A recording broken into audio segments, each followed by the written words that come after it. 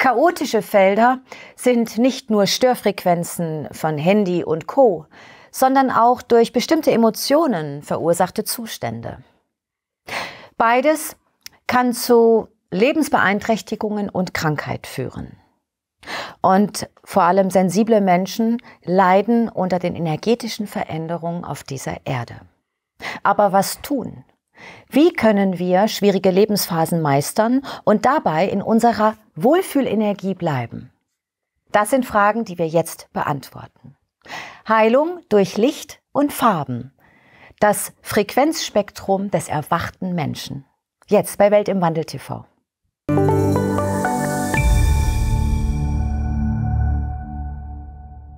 Herzlich willkommen, Dieter Fink und Walter Rieske. Schön, dass ihr beide da seid. Hallo Peggy, hallo liebe Peggy. Zuschauer. Ja, Walter, du siehst schon so aus wie so ein schönes Lichtspektrum. Heute geht es um Licht und Farben, um Heilung durch gewisse Frequenzen. Ist das neu oder ist es schon uralt?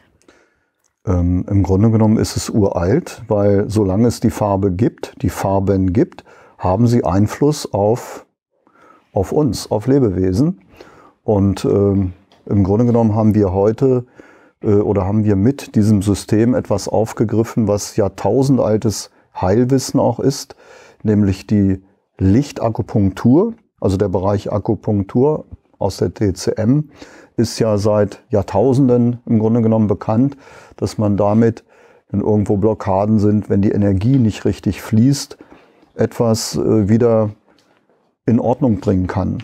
Und hier ist es so, dass wir keine Nadel brauchen, sondern dass wir mit Licht ja im Grunde genommen sogar noch effektiver agieren können.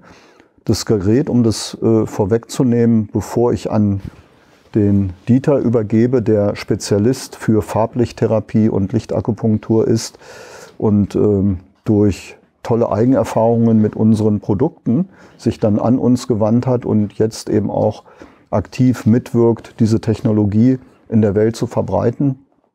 Bevor ich an Dieter übergebe, von meiner Seite ein paar technische Informationen zu dem Biophotonic Light Stick.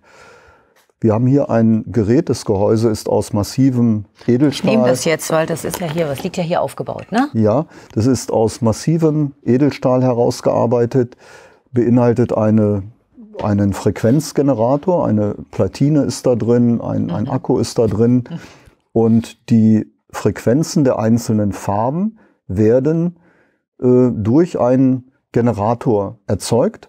Du müsstest es 3 Sekunden gedrückt halten, dann schaltet es an. Und wenn du dann nichts weiter machst, dann ist der Farblichtwechsler aktiviert. Also der wechselt jetzt alle Spektralfarben durch, plus die Farbe Weiß, die alle Farben enthält. Und es dauert knapp 1 Minute. Dann sind alle Farben einmal durchgegangen.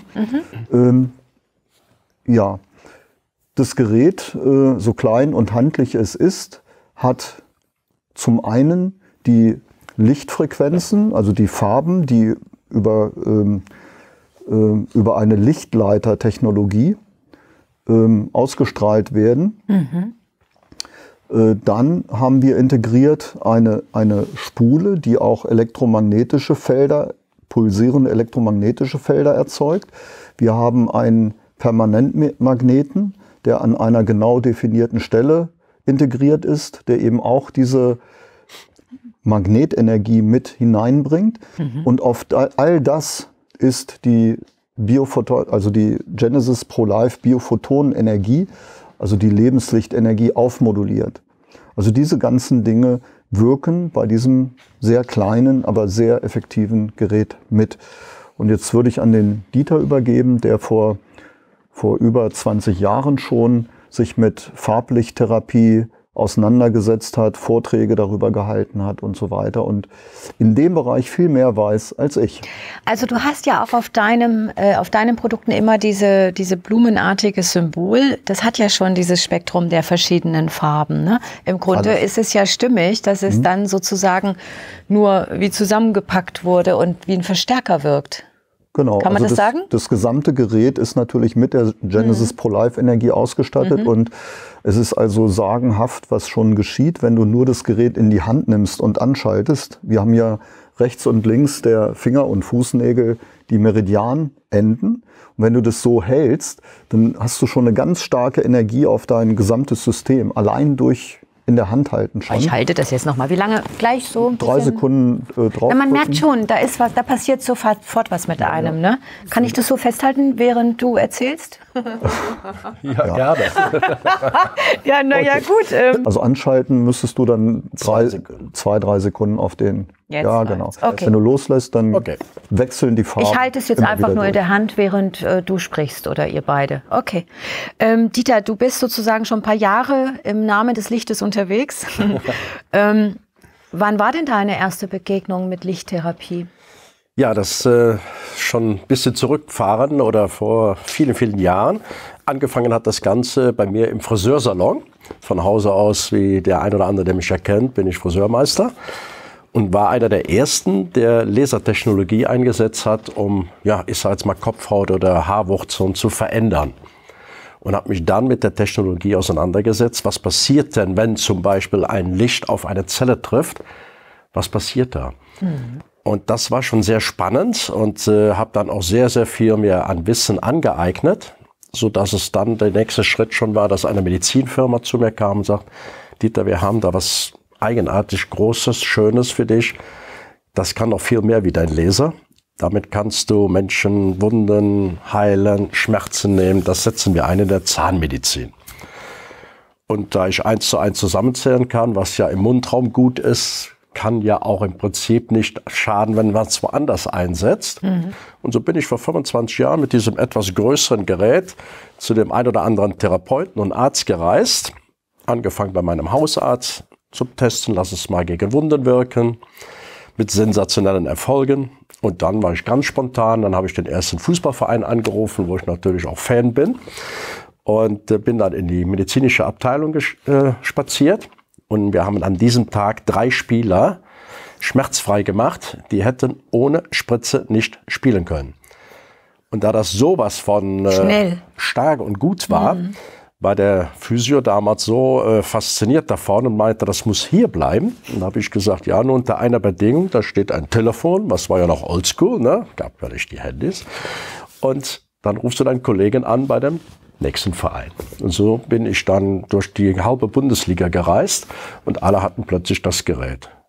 Viele Nationalspieler, Silber persönlich behandelt und ja, schmerzfrei. Und da habe ich gedacht, okay, das nimmt ja irgendwann mal Dimension an. Wir brauchen was Kleines. Aber der damalige Hersteller wollte nicht.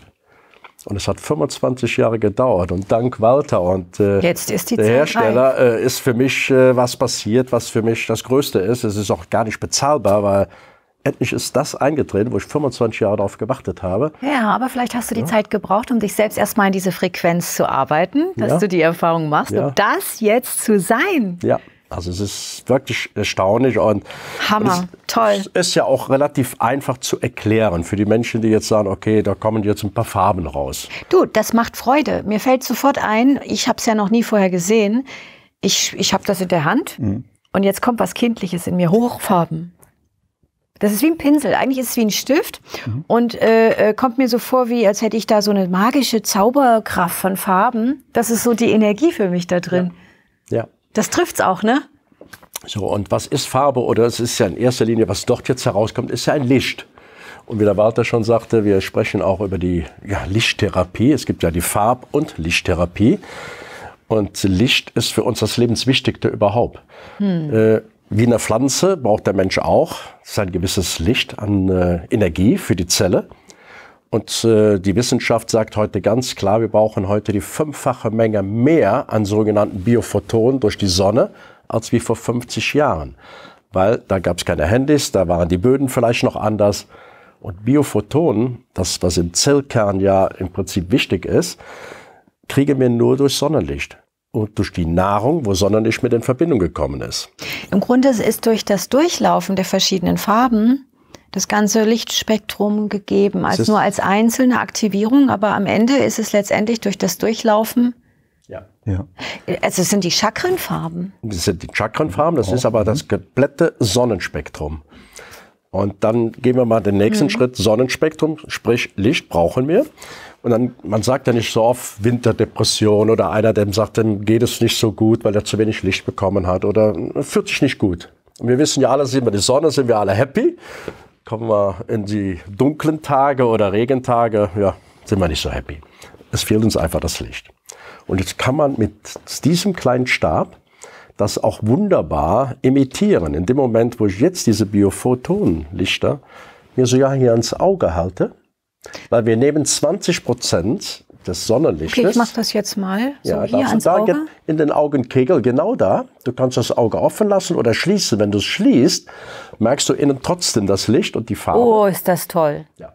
Das ist ja ein Kracher. Und wenn du das 10 Minuten beispielsweise machst, das mache ich jeden Morgen und jeden Abend, dann hast du das Gefühl, du warst im Urlaub oder am Strand. Und es ist ja klar, wenn wir den ganzen Tag irgendwo drin sind, im Büro sind oder was auch immer, dann brauchen wir den Ersatz. Und das können wir zum Beispiel jetzt nur mit einem Punkt hiermit sofort Also das ist ja, ich will gar nicht mehr die Augen aufmachen. Du bist ja in einem das ist wie die Nordlichter. Ja. Also ich bin gerade irgendwo im Norden und sitze da und sehe die Nordlichter. Ich will das Ding behalten. Also dieser Effekt ist wirklich toll. Also das ist ja auch heute Morgen wieder, ne, ich bin wach geworden. Das erste, was war, der Griff schnell zum Stab und jetzt mal gerade 10 Minuten. Ja. Also ich habe auf dem Auge schon ein Thema. Ja. Ich hatte da eine Verletzung.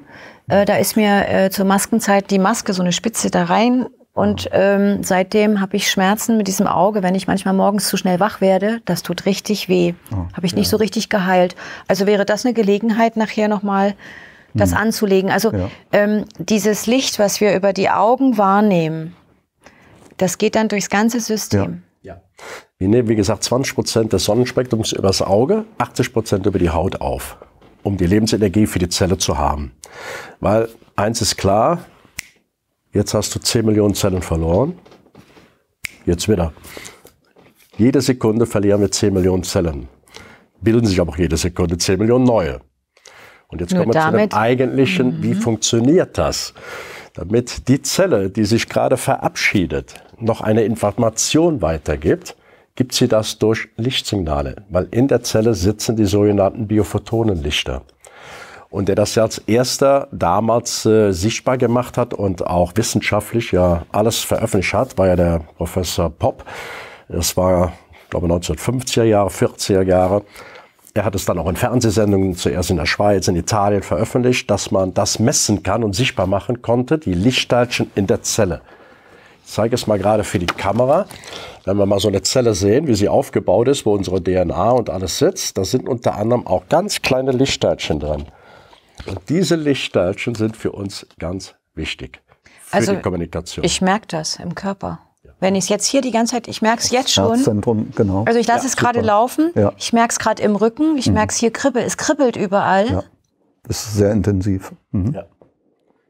So, jetzt musst du dir vorstellen, was passiert, wenn Licht auf die Zelle trifft. Dann wird das sogenannte ATP umgewandelt, Zellenergie, wie ein Aufladen einer Batterie. Und dann hast du die Power, als wenn du wirklich den ganzen Tag in der Sonne warst, aber hast kein UVA oder UVB-Licht, was wir nicht brauchen, sondern man nennt das unter anderem auch so eine Art polarisiertes Licht. Das kommt nur vor im Hochgebirge und an der Meeresoberfläche. Da hast du die beste Sonneneinstrahlung. Und das haben wir hier mit unseren 8 Farben optimal. Gesünder oder besser geht es gar nicht. Läuft das über eine Art Batterie oder wie muss ich? Ein Akku ist das. Ein Akku. So, und jetzt hatte der Walter schon noch gut erwähnt, jetzt haben wir aber 2 Funktionen. Wir geben zum einen das Licht in die Zelle, damit es Biophotonenlichter hat. Und der Walter sprach ja schon von unserer sogenannten Magnetfrequenz oder Resonanz, was ja auch in diesen Matten ist. Wofür ist das überhaupt? Das ist dafür da, weil die Zelle, das Äußere, hat eine Zellmembrane.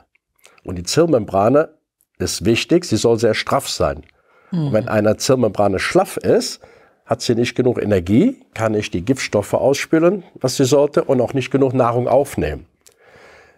Erwiesen ist ganz klar, dass ich mit Magnetresonanz oder Systemen auch eine Zellwand straffen kann. Also machen wir hier beides. Wir haben das Äußere der Zelle und das Innere optimal versorgt durch diesen Biophoton-Lightstick. Also wenn ich an Lichtnahrung denke, sehe ich immer Menschen auch vor mir, die dann irgendwann auf ihre Nahrung verzichten, ja, und die dann sagen, ich ernähre mich nur noch von Licht. Ja?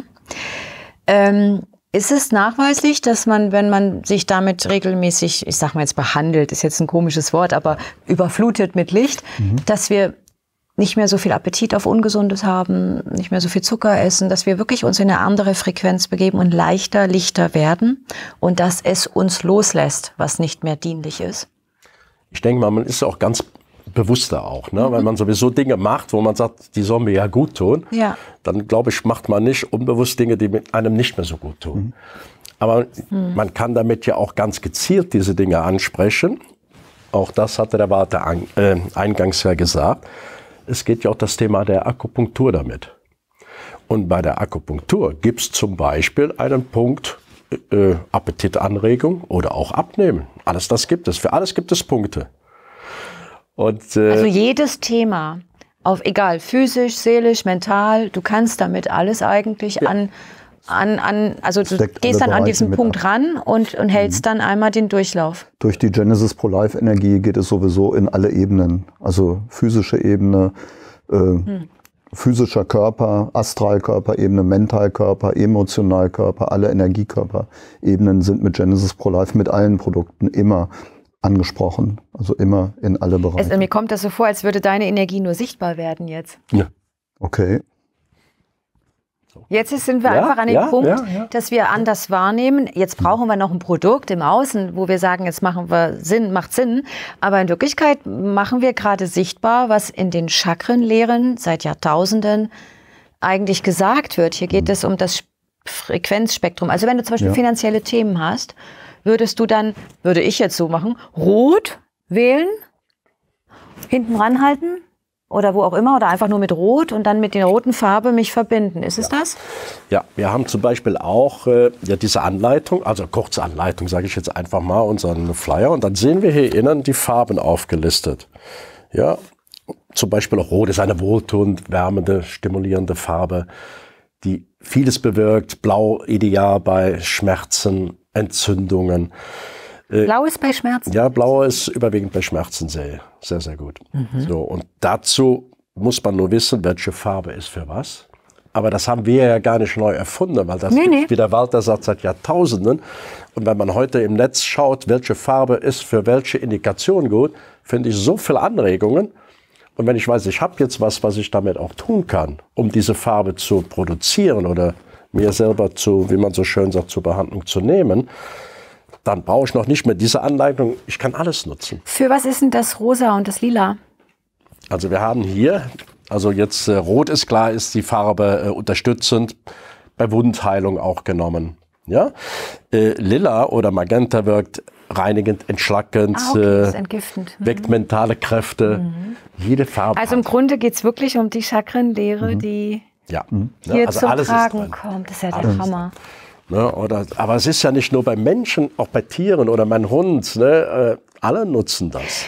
Du hast vorhin kurz erwähnt, dass man früher, ich glaube, die Pest oder die Pocken, irgendeine Krankheit auch mit der Farbe Rot.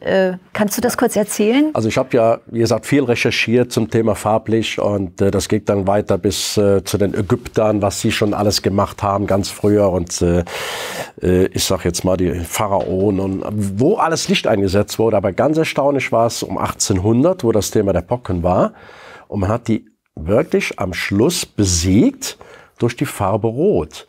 Man hat Tücher genommen, hat Räumlichkeiten komplett mit Rot abgehangen und die Krankheit ist zurückgegangen.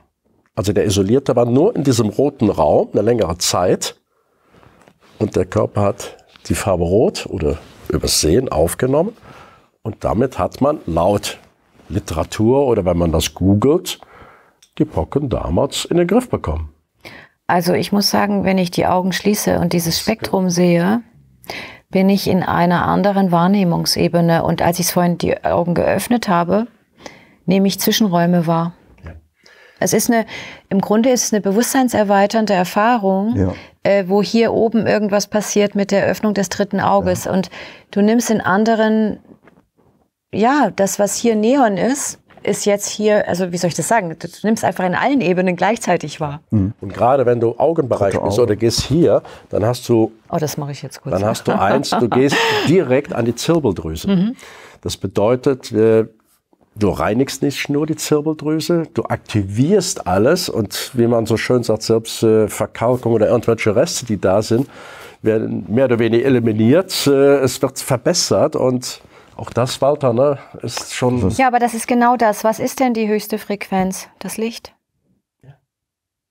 Also es gibt ja verschiedene Lichtspektren. Es gibt das glänzende, kalte Licht, ja. Sage ich jetzt mal, das Licht des Neons, so dieses kalte, ne, so... Und das wärmende Licht, ja, wir Menschen fühlen uns ja auch hingezogen zu diesem Feuerenergielicht von einem Kamin oder einer Kerze. Da merkst du schon, das ist ein ganz anderes Spektrum an Energie. Oder der Regenbogen. Der Regenbogen ist ja alle. Wie schön Farben. wir den finden, wenn wir den sehen. Daran, im Regenbogen ist es ja ideal, weil das menschliche Auge nimmt von der Sonne nur das Farbspektrum weiß auf. Also wir sehen die Farben nicht. Wir denken zwar, die Sonne ist gelb, ne, im Prinzip. Aber wenn ein Regenbogen da ist, dann sehen wir ja plötzlich, ach, es gibt noch andere Farben, die ja in dem Sonnenspektrum sind. Und dann haben wir genau die Farben, die du ja da in der Hand hältst. Und dafür brauchen wir auch jede Farbe. Also ich merke zum Beispiel die ganze Zeit, ich habe eine Freude und das weckt in mir Kreativität. Das ist unglaublich. Ich habe ein kreatives Gefühl gerade, wie so ein kleines Kind, was jetzt mit dem Stift neue Universen malen will. So fühle ich mich wirklich. Also wenn jetzt hier alles dunkel wäre, würde ich jetzt im Dunkeln malen. Machst du das so zu Hause, wenn es dunkel ist? Aber überleg mal, dann würdest du jetzt so so stelle ich, das ist wirklich wie ein Zauberstift. Ja. Ich mache schon viel, weil man ist wirklich kreativ. Also, das probiere ich das noch aus. Man merkt die Freude dir an und dir auch. Also, man ist kann unglaublich. nichts falsch machen. Es gibt Ganz ja keine effektiv. Nebenwirkung. Ne? Oder eine Zelle nimmt auch nur, du könntest jetzt eine Stunde auf einen Punkt halten, wäre aber Blödsinn oder überflüssig, weil die gewisse Zeit nimmt die Zelle auf oder Energie und dann ist vorbei. Dann reflektiert es zurück, dann ist Ende. Könnten wir rein theoretisch dieses Spektrum von Farben auch aus dem Umfeld selbst generieren mit unseren Augen, indem wir uns darauf richten? Also früher hat man ja auch gesagt, verbinde dich mit der Farbe Gelb, Rot, Blau. Wenn wir einfach nur uns mit den Farben verbinden, ist ja schon was passiert in uns. Das ist jetzt nur der Verstärker. Also das ist, denke ich, viel, viel intensiver. Also tendenziell ist es so, wie du sagst, aber es ist hier viel intensiver und es sind ja, wie gesagt, auch die anderen Energien mit dabei, wo eben diese Lebensenergie wirklich intensiv übertragen wird. Also über die Lichtwellen werden auch die High-Frequenzen von Genesis Pro Life insgesamt mit übertragen. Und deshalb ist es viel vollkommener eben. Ne? Ganz ja jetzt noch mehr. Also wie gesagt, lass mir noch ganz kurz das Thema bitte, ich bin einfach Akupunktur, dann erkläre ich gerade. noch einen Schritt weiter, weil das ist eine Vielzahl von Möglichkeiten. Also die Akupunktur ist ein Spektrum. Ne? Und wir wissen ja alle, wie gesagt, die ganzen Meridiane und die Bahnen, alle hat seine Punkte. Und ich habe geschaut, was ist denn am einfachsten für jeden Otto-Normalverbraucher? Wie findet er am einfachsten den Punkt? Ich glaube, 50 Bücher zu Hause, aber alles sehr kompliziert. Und dann ist mir eins in die Hand gefallen, ein Buch. Und dann habe ich nur gesehen, boah, das ist ja irre einfach da. Wenn ich da oben diese Abbildung sehe, da sind die Punkte so einfach erklärt. Und wie man sie findet, das ist ideal. Sag mal den Titel, die Beschreibung. So, aber es handelt von der Akupressur. Und Akupressur ist gleich wie auch Akupunktur, sind die gleichen Punkte. Ja?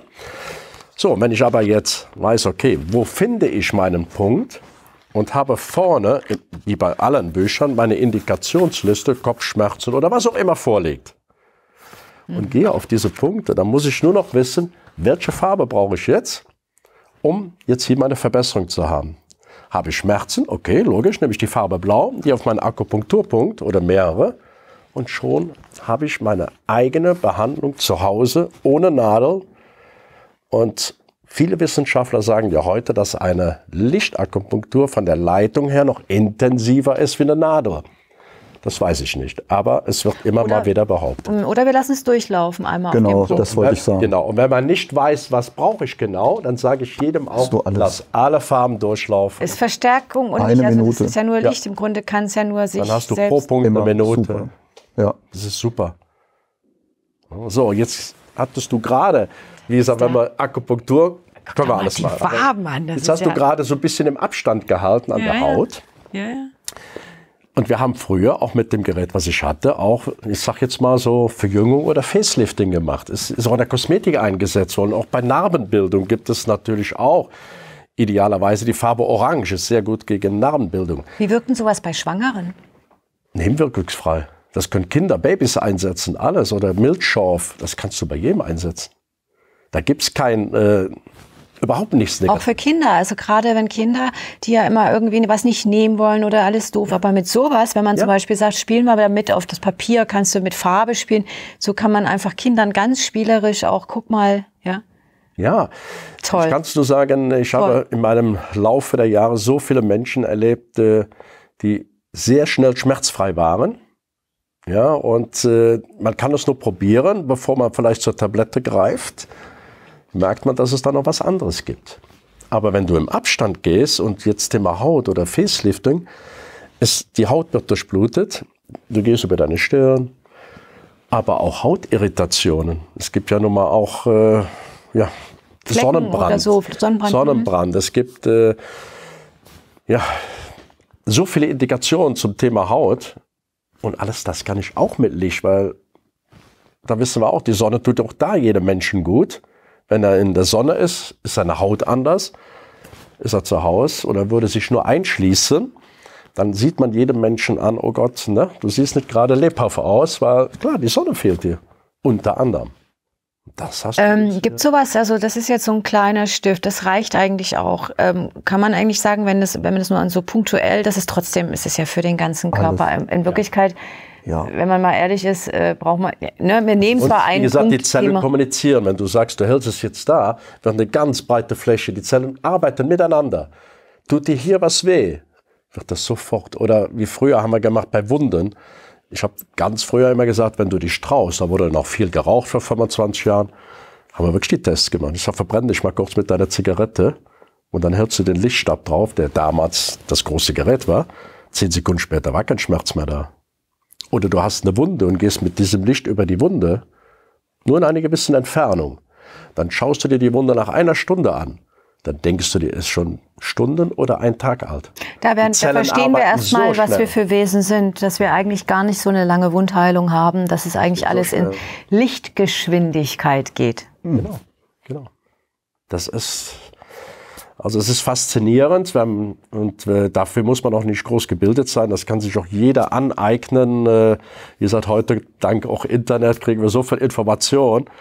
Ja, das sage ich, es geht immer schneller, ne? Ja. Und dann muss ich nur was haben, wie ich es umsetzen kann. Und das ist Gott sei Dank gelungen. Ich muss gerade an ein Auto denken, in dem ich mal saß, wo dann diese Around-Lichter sind. Kennt ihr das? Wo dann immer die ganzen Lichter durchlaufen, wenn du auf durchlaufende Lichtfrequenz machst. Im Grunde ist das so. Du sitzt in so einem neonfarbenen Lichtspektrum, wie in Diamantenenergie. Das ist doch eigentlich auch das, was, wenn du auf einem Diamant Lichteinwirkung hast, dieses Spektrum, ja, mit allen Farben. Das ist die kristalline. Ja, manche gehen auch in die Sauna, hast du Licht mit drin. Es gibt ja so viel mit Lichttherapie. Ja. Ne, und deswegen, man unterscheidet schon zwischen Farb- und Lichttherapie. Ne, weil das ist schon ein Unterschied dann nochmal. Ne. Mit der Lichttherapie, wo ich jetzt gezielt auf die Zelle gehe, ist ein Unterschied, als wenn ich nur eine Farbe nehme. Ja, wo die man dann auf den ganzen Körper, sprich diese 80-20%. Das ist dann der Unterschied. Hier machen wir beides mit. In der Akupunktur gibt es ja Schmerzpunkte. Ja. Du kannst hiermit jetzt auf einen Punkt gehen, indem du da reinguckst oder das Internet bemühst. Ja. Es gibt eben Schmerzpunkte, für gewisse Regionen sind die dann zuständig. Oder hiermit ist es noch viel einfacher. Angenommen, du hast eine Prellung hier am Unterarm, richtig dicken blauen Fleck, dicken Bluterguss. Dann gehst du einfach an Punkte, wo es dir weh tut, so ein bisschen ringsrum. Ja. Hier eine Minute, da eine Minute, da eine Minute. Und es ist erschreckend positiv, wie effektiv das ist. Habt ihr schon mal so ein bisschen rumgespielt mit so Chakren öffnen und Chakrenausgleich und Harmonisierung? Da sprechen ja auch viele drüber. Das machen ja alle Produkte von Genesis Pro Life und dieses ist wirklich ganz, ganz intensiv. Also allein wenn du es anschaltest und hast an die Stellen einfach hältst, ja, dann auch wenn du es schon nur in der Hand hältst, geht das in dein gesamtes System. Ist also ganz, ganz kraftvoll einfach. Also ich erlebe Menschen, ne, wir haben ja jetzt doch der ein oder andere Informationsveranstaltung gehabt und wo dann auch feinfühlige Menschen da waren. wenn ich das denen in die Hand gegeben habe, die gehen mir durch die Decke. Also ich selber kriege das so gar nicht. Ne? Also ich kann das auch ehrlicherweise nicht so fühlen.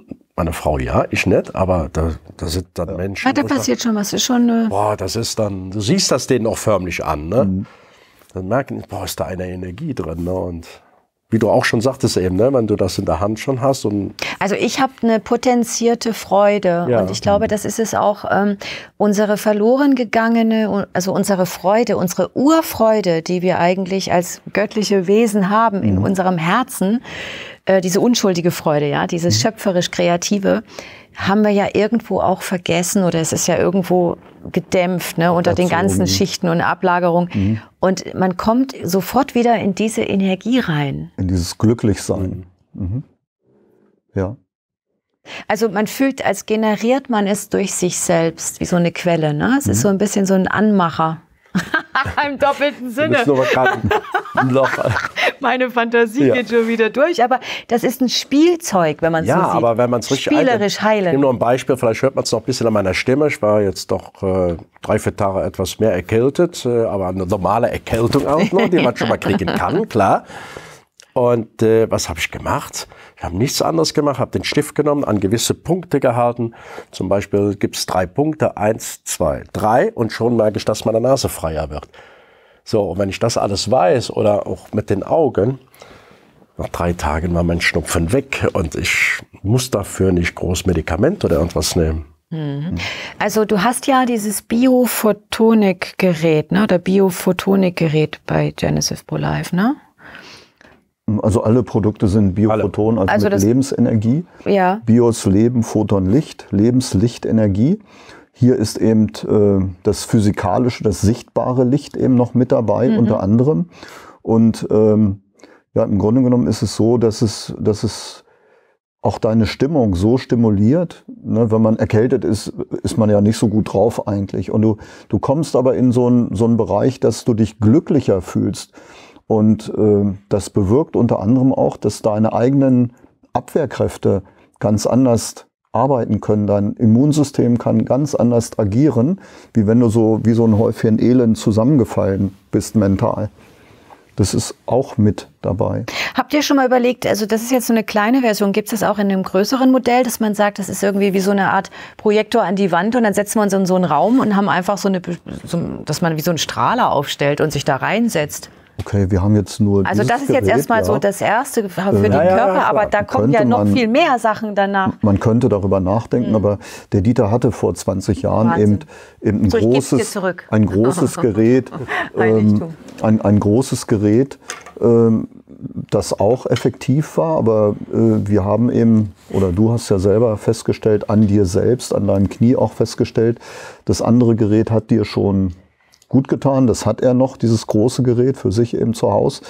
Und er hat den ersten Biophotonic Lightstick bekommen, als er in Hamburg eben für uns auch tätig war oder gemeinsam mit uns tätig war auf einer Veranstaltung und hat die Knieschmerzen, die er mit dem anderen Gerät eben reduzieren konnte, aber nicht wegbekommen hat, mit der ersten Anwendung, die eine Viertelstunde nur gedauert hat, komplett weggehabt. Also es war wirklich so, war kurz vorher bei meinem Doc auch leichte Arthrose im Knie, beziehungsweise Kalkablagerung, aber Schmerzen, aber unten noch geschwollen. So, und dann kam Walter und sagt, es ist fertig. Da stand ich in Hamburg, der Messe, donnerstags abends bekommen. Dann habe ich direkt im Hotel angewendet, Freitagmorgen nochmal. Dann habe ich 3 Tage da gestanden. Es hatte keine Schmerzen mehr, die Schwellung war weg und seitdem nichts mehr. So, und das, muss ich sagen, war noch mal schneller als mit dem, wie du gerade sagtest, was ich zu Hause habe. Das ist ein Therapiegerät mit 6 Farben. Vielleicht fehlten die 2 Farben, ich weiß es nicht, aber jetzt war es so. Zu der Zeit waren sie richtig, jetzt sind die richtig. Ja, hier kommt aber noch die Frequenz, das kommt ja genau. Alles. Und die Energie von Genesis, es ist ja alles zusammen. Genau. Es ist ein Wir, es ist ja alles viel mehr. Es ist ja viel mehr. Ne? Für wen eignet sich das? Also was ich jetzt entnehme, ist für zu Hause Anwendung für jeden, für jung und alt, aber vor allem Menschen, die im heilerischen Bereich tätig sind, wie Körpertherapeuten, Energiearbeit machen. Im Grunde Schmerztherapeuten. Auch im Büro, weißt du, so, wenn man mal so eine Schwachstelle hat und sagt, boah, ich bin gerade müde oder saß vorm Computer, kann man sich dadurch wieder aktivieren. Ja. Also ganz. Das, was du gerade gemacht hast mit deinem Auge, mach das 5 Minuten, du magst, es geht ja anders. Es geht so schnell. Also ich bin begeistert. Ja, ich glaube, wenn du es ein paar Tage anwendest, ist die Begeisterung noch mal eine andere. Das geht durch die Decke so ungefähr. Es ist einfach, ja, man muss es erleben. Ne? Und, ja, es ist ein Unterschied, ob wir haben ja jetzt wie viele Jahre schon immer wieder auch Sendungen, die wir machen, Interviews führen und wir sprechen immer für Anhebung und Schwingungserhöhung und Erleuchtung und Lichtwesen, ja, was wir so alles schon für Worte verwendet haben, wo wir aber manchmal immer noch auf so einer bestimmten Ebene festhängen. Wissen reicht nicht. Es gibt eine Ebene irgendwann, wo nur noch Licht selbst, mit dem wir uns bewusst verbinden, heilt. Ja. Ja, und hier kommt der nächste Effekt ja dazu. Es ist ja sofort spürbar oder relativ schnell spürbar. Es gibt ja keine Zeit, wenn du es so siehst. Genau. Licht hat ja keine Zeit. Das ist dann auch für einen, der sagt, okay, ich kann es vielleicht schwer verstehen, aber spüren kann es ja. Und jetzt, wenn ich plötzlich Schmerzen habe und habe es ein paar Sekunden oder ein paar Minuten später nicht mehr, ja, dann habe ich dann okay. Und so ist es. Wie reagieren? Ist nicht immer generell, ne? Aber wie gesagt, es ist die Häufigkeit.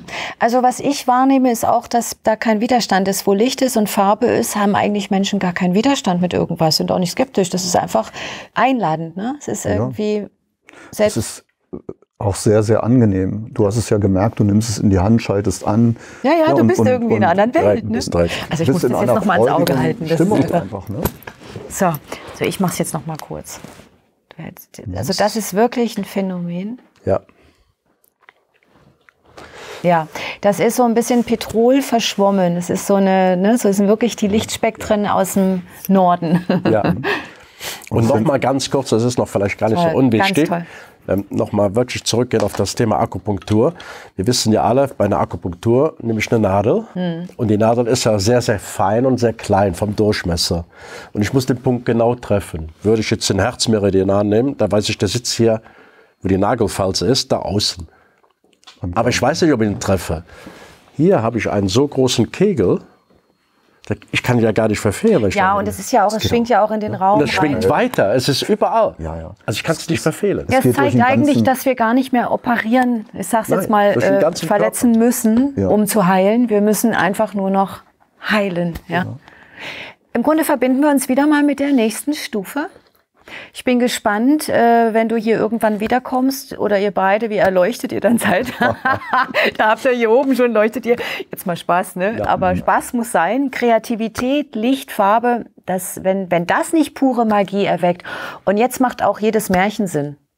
Weil mit so einem Zauberstab, der leuchtet, jetzt weiß ich, wo ich ihn herkriege. Der Magier in uns ist erwacht. Ich danke euch fürs hier gewesen sein und uns beleuchtet zu haben. Walter, Dankeschön. du bist auf dem Welt im Wandel-Kongress und du auch? Na genau. Super, dann sehen wir uns dort wieder. Er ist auch da? Auch da, also können wir dort ein wunderschönes Farbenspiel, ja, so ein richtiges Feuerwerk der Farben veranstalten. Danke. Danke. Da gibt's nichts mehr zu sagen. Alles Gute. Tschüss und bis bald.